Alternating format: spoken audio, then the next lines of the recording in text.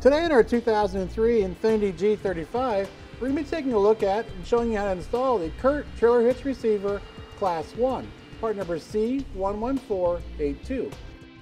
Here's what it looks like once it's installed. You can see it's going to tuck up nicely against the bottom part of our fascia. It's going to be a Class 1 receiver, which is 1¼ inch by 1¼ inch. So it's going to be for light duty towing and all of your Class 1 accessories.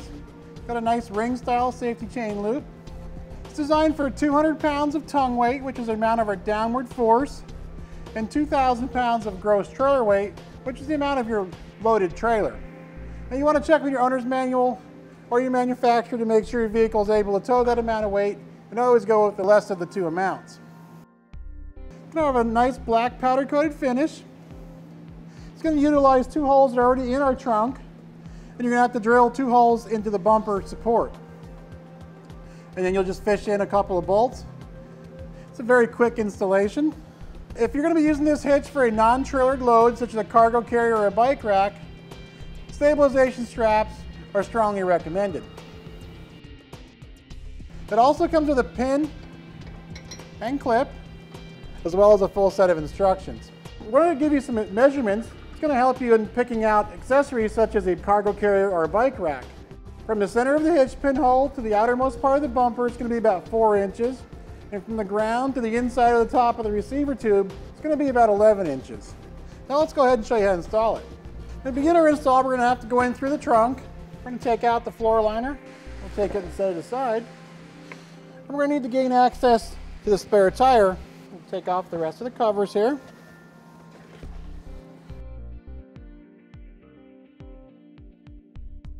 And we're going to need to remove the spare tire as well.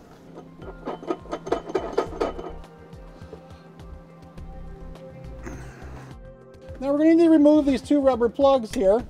And in place of that, we're going to put a block with a 1/2 inch carriage bolt down through each of the holes. We're not going to be reinstalling these, so we're going to give them back to our customer. We'll just drop our blocks down. Now we can go to the bottom side, and we'll prepare to mount the hitch from the bottom side. We're also going to need to trim up the bottom side of our bumper fascia. Now I've gone ahead and marked the center, and I've come back the amount listed in our instructions. And our instructions is going to tell you to cut out a smaller hole, but in order to access the bolts where you have to drill through, I'm going to go ahead and enlarge it just a little bit so we can see what we're doing here. So we'll go ahead and take a straight edge and we can mark this out.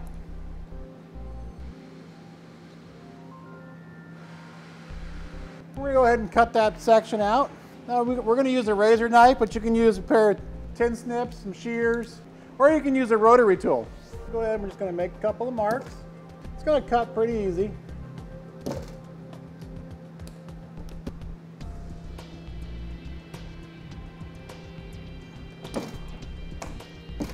We're also going to need to remove this plastic push pin here. We'll just pry out on the center with our screwdriver.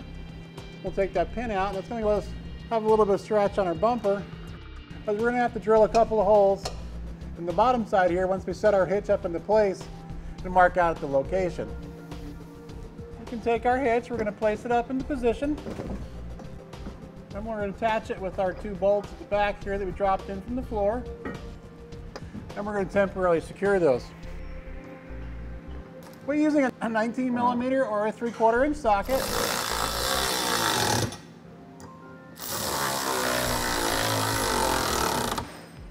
We're going to make sure we have it nice and centered in the center of our bumper. Then we can go ahead and mark out the holes, and we're going to drill them out. Now it's a good idea to go ahead and take your 1/2 inch drill bit that we're going to need to make the hole that size for. You just mark out the center, that way we're going to know it's going to be dead center on our bumper.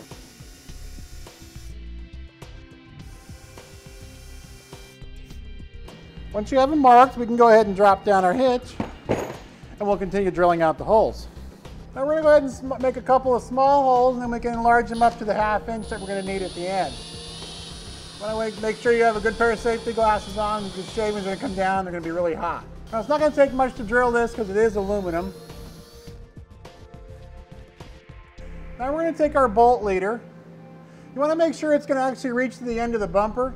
If it doesn't, you can always just take another piece of wire, twist them together just to get a little bit of length. So we'll feed that bolt leader.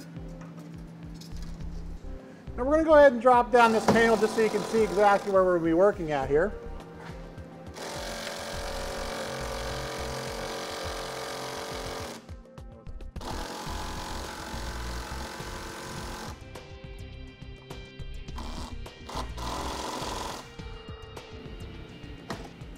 Now we have our fish wire out of there. We're going to take our block with our 7/16 carriage bolt. We'll slide on the block.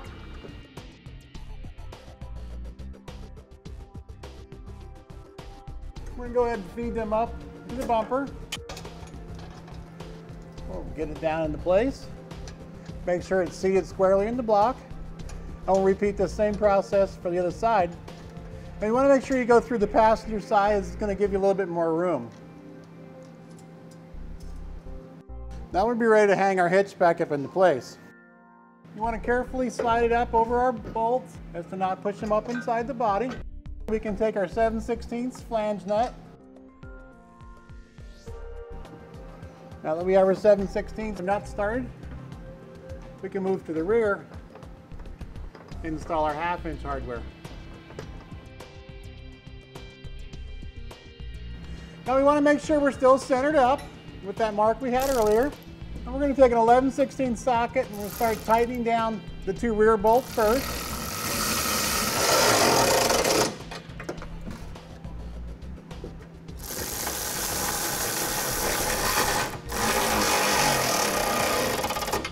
And we can take our 3/4 or our 19mm and we'll run down the 2 forwardmost bolts.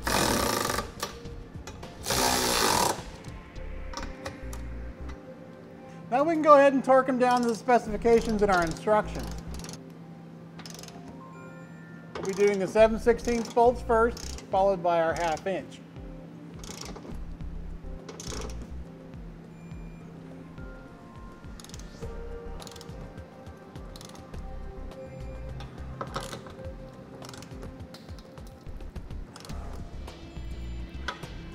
Once we have them all torqued down, we're going to go ahead and reinstall the panel we removed on the passenger side here, and we'll reinstall this push pin as well.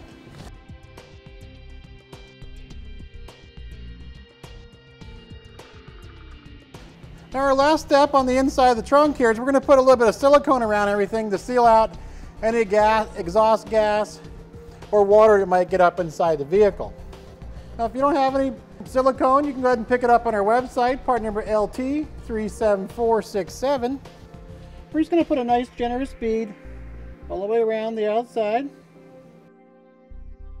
And we'll go around the top of the bolt as well. We'll do that for both sides. We'll let that dry for a little bit, and then we can put our tire and all of our carpets back in.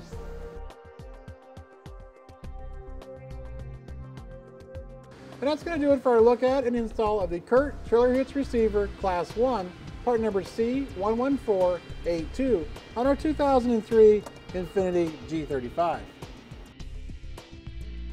Click the link below to shop, learn more, or visit us at etrailer.com.